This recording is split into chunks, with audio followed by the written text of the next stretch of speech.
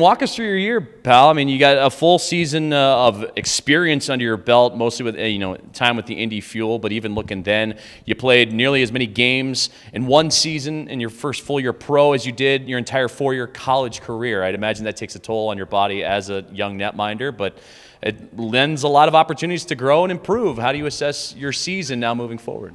Yeah, that's just it. It was pretty crazy to think about that little stat there, but. Yeah, it was really good. I obviously developed a ton with playing a lot of minutes.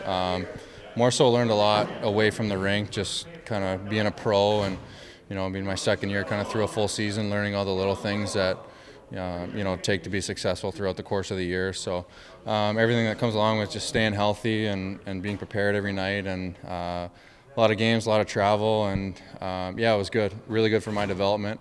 Obviously wanted to be here and get an opportunity here, but considering the case, it was a really good year for me and learned a lot. What did you learn about yourself? Like you said, there was a lot of off-ice conditioning, just staying, I guess, active and letting yourself to recover and allow a proper amount of time to recover. Did you see any surprises from yourself throughout the year that you're just like, wow, I didn't know I could handle this amount of work, or I couldn't, do this or that? What did you end up saying, wow, I'm taking that next step in my progression as a developing goalie? That was a big thing, was physically. Obviously you play the 3-on-3s and down the stretch we were kind of a playoff hunt, and so I was able to play all three of those, something I haven't really done in the past, haven't had a lot of experience doing. So it's tough. Learned a lot as far as recovery and all that stuff. But I think aside from that, the biggest thing was mentally. Obviously, there's all the ups and downs of the year and the highs and lows. So to be able to come to the rink every day and kind of leave whatever happened the day before or the week before in the past and just kind of focus on moving forward, playing the next game, and coming back after losses, coming back after bad outings, and being able to rebound. So the big thing for me was mentally and kind of taking on the workload that I did, and it's like I said, I learned a ton away from the rink as well, but I think the biggest takeaway for the year was the mental ability to kind of bounce back, stay even keeled, and perform consistently. In your conversations with Peter Aubrey and all the experience you just gained, I mean, what's the mentality now moving into the off season? Is it just straight rest and recovery and then dive back in, put the pads back on, or what's the next step to see you continue to improve?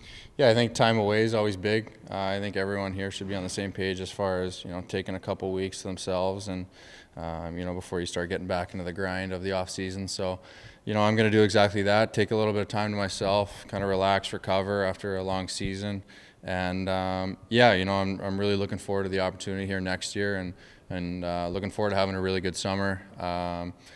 Taking the next step in my game and everything that comes along with the off-season training, getting ready for the year. So I'm really excited to be back, excited for the opportunity, and yeah, I'm going to do everything I can this summer to make sure I'm ready for camp and earn a spot here. And that was going to be my next question is, I mean, how nice is it to have that future already in front of you? You don't have to worry about contracts. You don't have to worry about where am I traveling, where am I getting a tryout or in a contract with. You know where you're going. You know who your coaches are going to be. You know a lot of your teammates already. That has to put a lot of stress behind you, and you can just focus on stopping pucks. It's exactly that. Yeah, it kind of takes that out of the equation and something that I don't have to worry about going into the off season. It's great to leave here knowing that I'm going to be back in a few months, and it makes the goodbyes a little bit easier with all the players, all the staff, knowing that I'll see them pretty soon here. So yeah, it's really good as far as peace of mind goes, and going home with an objective and a goal, and knowing I want to come back here and earn a spot. So it's nice to have that out of the way, and just something that I can work towards and know that every day when I'm training and doing the off season stuff that I have the goal in mind of where I'm going to be and where I hope to be next year. I know you always have your eyes on other goalies and how they develop or what they like to do, maybe away from the rink.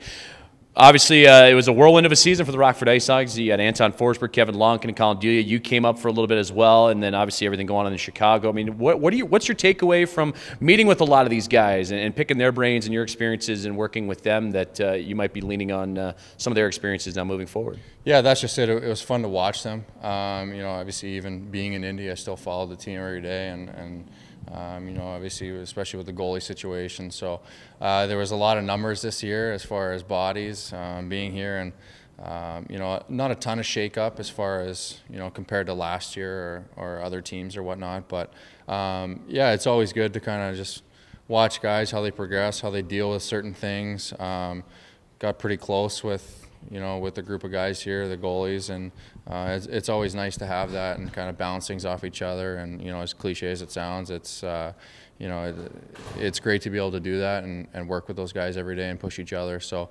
you know, it's fun to be a part of here for the last week or so and to see those guys again before the summer. But, yeah, it's fun to be around those guys, and, you know, they're all true pros, and, yeah, it's just great to be around. What does Matt Tomkins like to do to unwind, get away from the game before he's back on the ice, stopping pucks again?